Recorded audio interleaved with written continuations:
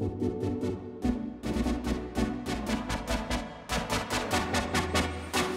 talked about data science being the craft of taking data,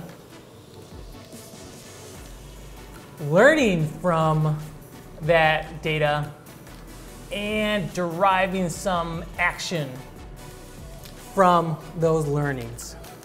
Let's talk a little bit more about data, because this is so important to the craft of data science. So a couple of things that we're going to consider. First is the velocity of data. This is absolutely key. We might have 800 sensors on an asset, and those sensors might be reporting out metrics at 15, 10-minute, 5-minute intervals. So that is coming at you really, really fast. We need to have the infrastructure to handle the velocity of data that is feeding into our data science models. The other consideration that we want to think about is the variety of data. Now, we want to ingest all of the data that our customers care about, all the data that is going to help us make the best forward-looking predictions for our customers' businesses. That might involve telemetry data, so sensor data coming off of assets. That might be work order information or maintenance records that describes when failures happen. We have to be able to bring all of those different data sources together and extract the maximum amount of insight from those data sources. Now, the other consideration is volume. So as I mentioned, this data is going to be coming at us pretty fast.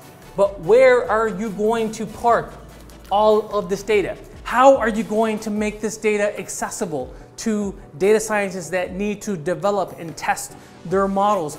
And lastly is the quality of data. Data science models are going to be trained on historical data.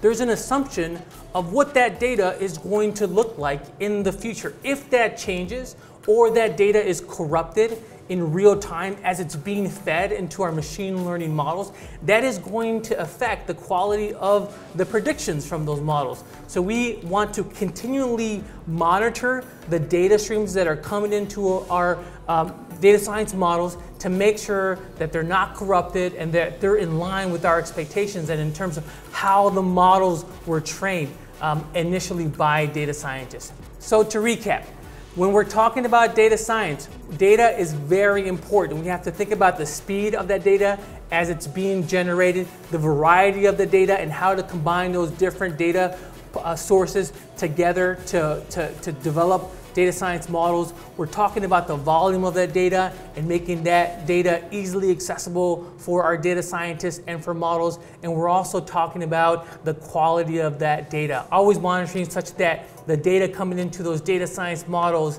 is in line with expectations.